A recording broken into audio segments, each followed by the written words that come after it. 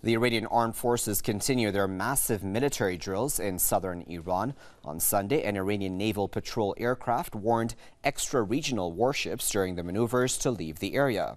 The commander of Iran's Navy, Rear Admiral Habibollah Sayyari, says the drills demonstrate Iran's defense capabilities, thanks to its advanced military technology and sophisticated domestic weaponry. He underscored that the maneuver does not mean that Iran is feeling a threat from the outside. Here now is a report. It is the largest air, ground and sea military drill ever conducted by the Army of the Islamic Republic of Iran. The war games dubbed Mohammad Rasulullah, held in 2.2 million square kilometers of Iran's southeast at the coast of the Sea of Oman, continued for the fourth day. The military exercise was followed by a number of new experiences for the Iranian army. For the first time, Iran's Tareq heavy submarines engaged in mine-laying operations aimed at securing Iran's coastal line against the penetration of hypothetical enemy. Mine-sweeping operations formerly conducted by Navy vessels were carried out by the Navy's RH helicopters for the first time. Iran's first goal in conducting this drill is to boost the military capability of its naval forces, ground forces, air forces and air defense forces, as well as enhancing coordination among different branches of the military in order to face any possible threat. The drill also dealt with the intrusion of 2 foreign Navy vessels to the maneuver area near the Strait of Hormuz. Navy aircraft issued warning signals leading the warships, one of them American, out of the range of Iranian missiles. Collection warship. This is Iranian naval aircraft in normal control vision. You are entering Mohammad Rasul naval exercise zone. Please leave this training area. Over. Accurate targeting of floating objects by Maverick rockets on F-4 fighters, as well as the successful launch of modified Sukhoi 24 rockets towards targets at sea, were among the operations that were successfully wrapped up by Iran's army. Commander of the Iranian Navy told Press TV that by holding the drill, Iran does not see any potential threat. The final goal is to warn extra-regional countries that with the Iranian Navy present, there is no need for foreign intervention to maintain peace and security in this region. The Iranian army, which already carries out the experience of an 8-year war with Iraq from 1980 to 1988, holds annual military exercises with the aim of upgrading its defense potentials. This is the first time that the Iranian army is holding such a wide-scale military drill.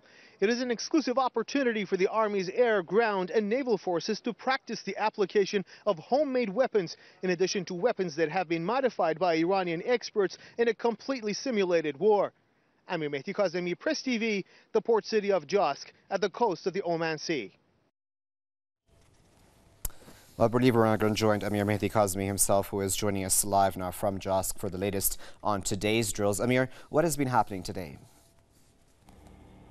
Well, Wagar, today we are witnessing the 5th day of the Mohammad Rasulullah war games, which is considered as the largest ever military drill conducted by the Iranian ground, sea and air force of the Iranian army. Of course, we have already been updated by 3 major developments in today's drill that include the successful launch of the Noor and Nasr cruise missiles, which have been, according to the Iranian army, completely built and designed by Iranian engineers, successfully hitting their targets from land to sea.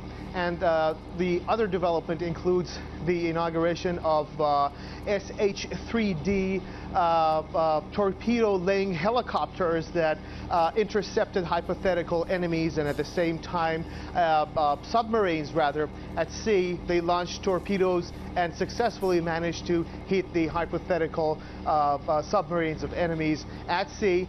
Of course, it is worth mentioning that this has taken place for the very first time, and officially the torpedo-laying helicopters of Iran have now come into operation, have become operational and ready to protect the coastal line of the Islamic Republic. The third development also includes the operation of an integral aeronautical anti-aircraft radar system, which actually sends signals to the Iranian Air Force In this case, Iranian jet fighters managed to successfully intercept hypothetical enemy targets using this integral and aeronautical radar detecting system, and have managed to successfully target different targets at sea and on land and in the air. Back to you, Allah. Okay, Amir, thanks very much for that detailed update. That was Amir Mehdi Kazemi, Press TV's correspondent, who was giving us the update on the continuing military drills by the Islamic Republic of Iran.